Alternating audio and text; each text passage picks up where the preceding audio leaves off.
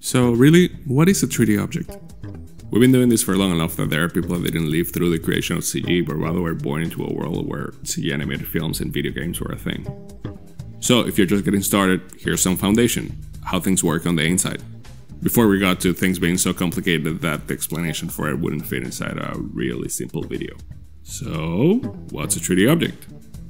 On its most basic form, a 3D object is an object that lives in a three-dimensional space. The D is for dimension. Think about your geometry class where you had an X and a Y axis and we're just adding a C for depth. It really is that simple. And when it comes to computer graphics, CG is just a representation of that in the computer. Oh, that's a nice mice. Specifically, it usually refers to an object container that has data inside, usually in the form of meshes, shaders, and modifiers. So when you click the Create Cube button, it really does a lot more things. It creates all the components and connects them together. It's really important to know that when you move something around, you're usually moving that container. Yes, the mesh that's inside that container moves with it, but all the translation, rotations, and scales are stored in the container, not in the actual mesh. Which is a little bit confusing because you can also move the mesh element independent of the container.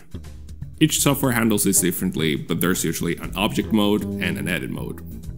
In object mode is where you have the container information, and then on edit mode is where you have the mesh information. There are dozens of data types: mesh, curves, surfaces, metal balls, text, volumes, grid pencil, armatures, lattices, empties, images, lights, cameras. All data types, and they all live inside an object container, which is the same for all of these mesh types. Going through each of the mesh types is beyond the scope of this video, but I want to talk about polygons, which is a mesh type that has components. Polygons are made out of points, edges, and faces. There are some software packages where you'll find that vertices and points are a different thing. I'm looking at you, Houdini. But let's keep it simple. The first unit of a polygon is a point. Points live in the object container, and that lives in the 3D space. That's where you get object space and world space. World space refers to defining the position of a point in regards to the world, and object space to the object. Think of it as explaining to someone where your phone is in relationship to the room or the table. World space and object space. The only difference is you do it with coordinates. Points can be inside of mesh without being connected to anything else. In fact, there's a very popular kind of data called point clouds, and these are just scattered points in 3D space. Points can hold any type of data like color, position, and even the name of a star. Scientists use these all the time to define models of the universe. So we've created a point that's inside a mesh, and this mesh is inside a 3D container. Now we're going to duplicate this point and create a line between it, the first and second one. This is called an edge. Notice how now each of the points has a number on top. This is called the point index. We can also assign a name to the edge and define the edge as the connection between point 1 and 2. Finally, if we create another point and 2 more edges, we get a face, which on itself can be defined as the connection between points 1, 2, and 3. Now that we have a face, there are a few more elements. The first one is a normal. Normal, which is visualized as an arrow coming out of a face, tells the computer where this polygon is facing in relationship to the camera.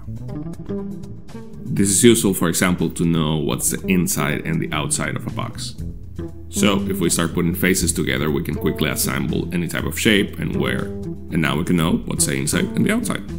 The last component of a polygonal mesh is going to be what's called an UV map.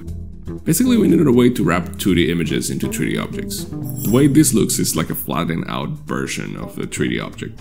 And then each of the points in the 2D space corresponds to a point in the 3D object.